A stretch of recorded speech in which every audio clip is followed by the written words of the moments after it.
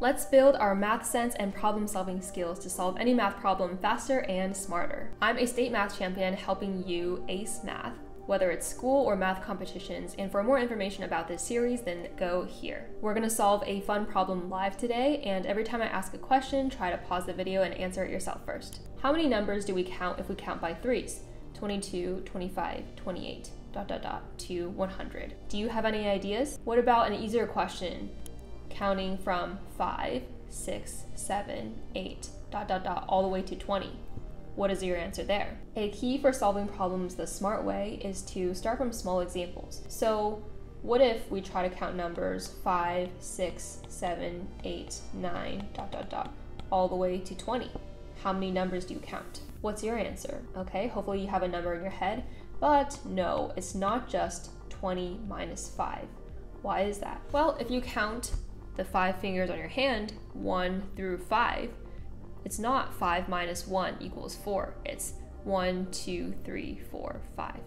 That's because you have to include the first number. So the number of numbers that you count would actually be 20 minus 5 plus 1. So that would be 16 numbers you count if you're counting 5, 6, 7 all the way to 20. The solution, there is a formula for the original problem, but as always, we don't want to rely on memorization. For me, without even remembering the formula, I can know it really quickly because all I do is take the last number minus the first number, divide by the increments. We'll say the increment is k. So if we think about this logically, we're going from 22, 25, 28, all the way to 100 by threes. Threes is the increment.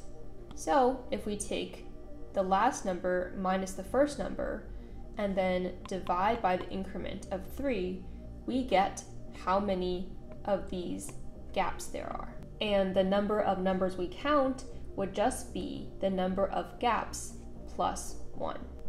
That's because, just like in the counting fingers example, we need to include the number that was left off at the start of counting.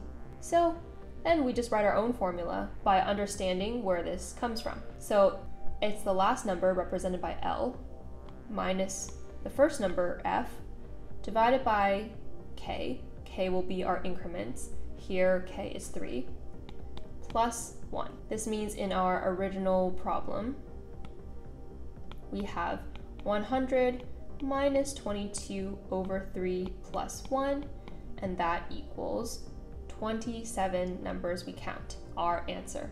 Did you understand? Sometimes these math competition ways of thinking will take a little to get used to, so feel free to watch this and go through it yourself on paper as many times as you need. Practice problem.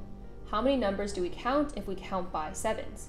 105, 112, 119, ...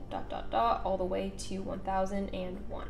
Leave your answer in the comments. Next time's problem, calculate 1 plus 2 plus ... plus all the way to 36. We'll see what the smart solution is next time. Bye!